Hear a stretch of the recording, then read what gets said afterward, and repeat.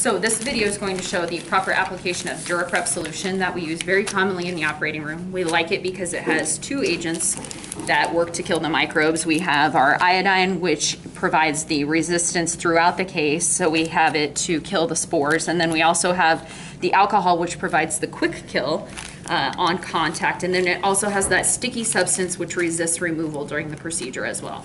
Now, Duraprep is made by 3M. We do have a few other agents that are made by different companies that are slightly different in their makeup than the Duraprep is, but they're going to be very similar. So we have Prevail, which is more of a gel than the Duraprep is, and then Prevail FX as well, which these are both made by Cardinal, but you may see these in your facilities. They're going to be applied in a very similar fashion to Duraprep, but they're not exactly the same. They are made by different companies, but they are applied in the exact same manner. To apply Duraprep, it does come in a sterile package, so if it did ever have to be opened to you as a sterile person, you would just grab it out of the package, making sure not to touch the laminated edges. But when you open it up, you want to make sure that you don't allow the applicator sponge to touch the outside laminated edge, because that will be the portion that comes into contact with the sterile prepped area or the tips of the cotton tip applicators. Now, since we personally with our hands are not going to be touching the prepped area, we don't have to wear sterile gloves. A lot of people will wear exam gloves just to avoid getting the Duraprep on their hands, but we don't actually have to wear sterile gloves because we're not going to be putting our hands on the sterile prepped area. So when you pick this up, make sure you don't touch the applicator sponge. You want to pick it up, hold it so that the applicator sponge is down, and then push down on the back end of it so that it breaks the ampoule of fluid on the inside. Allow the fluid to run down. You want it to saturate the sponge and then run down below this level here where this line is. You're going to see it start to saturate the sponge as well.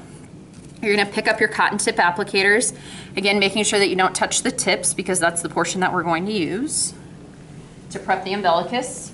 You're going to squeeze a little bit of that prep solution out into the umbilicus and then use those cotton tip applicators to prep your umbilicus. Remember, the umbilicus is the most contaminated area on your abdominal prep. On abdominal preps, we prep it first, even though in general we prep contaminated areas last, but we don't want anything running out over the sterile prepped abdomen. Now, remember that Duraprep is highly flammable, and anything that is saturated with the prep solution needs to be taken out of the room after the prep. So make sure you put those back into the packaging so they can be taken out of the room. Don't throw them away in the trash. After we prep the umbilicus, then we're going to start at the incision site and start to work our way outward towards the periphery. And it's just one thin coat. So you're not going to take and push down with the applicator. You just need to make sure that you're covering all of the surface area. So just overlapping lines, making sure that you're covering all of the areas. There's no scrubbing motion that's with it. And once you get out to the periphery, you're not going to come back up. If you missed a portion of the prepped area that's closer to the incision site, you would need to open a new applicator and then prep that area that is closer to the incision site. Once you get out to the periphery of the area that needs to be prepped, you then take the applicator and any soaked prep pads or linen or anything else that might have the prep solution outside the operating room. So we usually place it back in the packaging and then take the whole thing out of the OR along with any linen or prep pads. Then we need to wait at least 3 minutes on hairless skin prior to application of the drapes. So remember, 3 minutes is the dry time. That's just a minimum. Remember, it's just going to turn from a shiny to a dull appearance. If it still looks shiny at the end of 3 minutes, you should wait even longer to put the drapes on because that means it's not dry. If it's not dry, it's highly flammable and could be ignited by a heat source during the operation. Remember, it can take up to an hour to dry in hair, so we want to avoid getting it into the hair if at all possible. Now, we also, remember then at the end of the case, Duraprep has to be removed with Duraprep remover. It can't be removed with the soap and the water. So Duraprep remover will either come in a bottle or sometimes it comes in the single-use packets as well. So at the end of the case, you're going to have your under pair of gloves on a lot of times, or you'll have a pair of exam gloves on. So you'll grab your bottle of Duraprep remover or your single-use packet. And all you're going to do is just take some of the remover. Remember that you already would have your bottom sterile layer of your dressing on, but it's not going to be secured with the outer layer of the tape.